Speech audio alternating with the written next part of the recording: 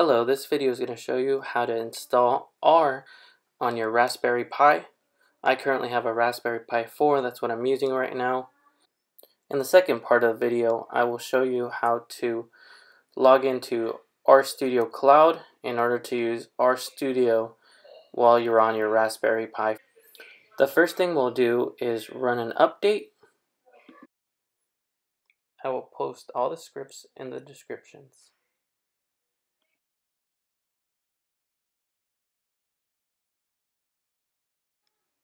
After the update is complete, we're going to go ahead and install R.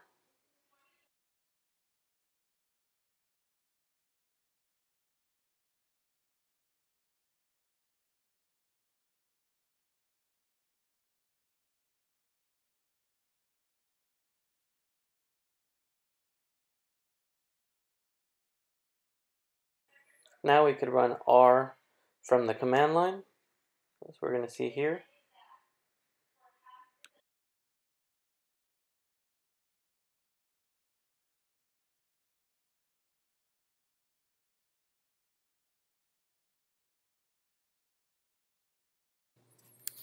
The next thing we're going to do is open up our browser.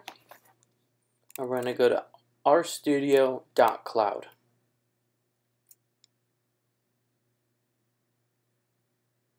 Alright, once we're here, we're going to click on Login.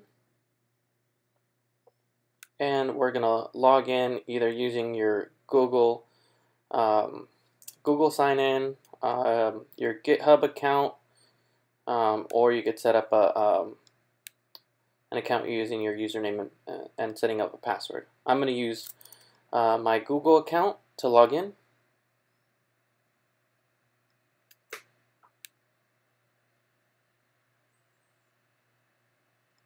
Alright, this is the landing page. As you can see, you're going to have, there's a spaces section, project section. You could set up projects.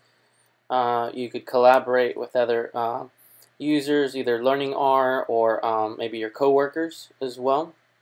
There's also a learn section where there's guides. Alright, so let's go ahead and click onto the only project that I have, which is named YouTube. This project, opening up the projects may take a little bit of time due to the fact that only 1 GB of RAM is allocated to each project. Now you can see here I already have a script open. I'm gonna clean up the environment, and I'm gonna pull the iris dataset. And that is how you install R on your Raspberry Pi and how to access RStudio while on your Raspberry Pi. Thank you for watching.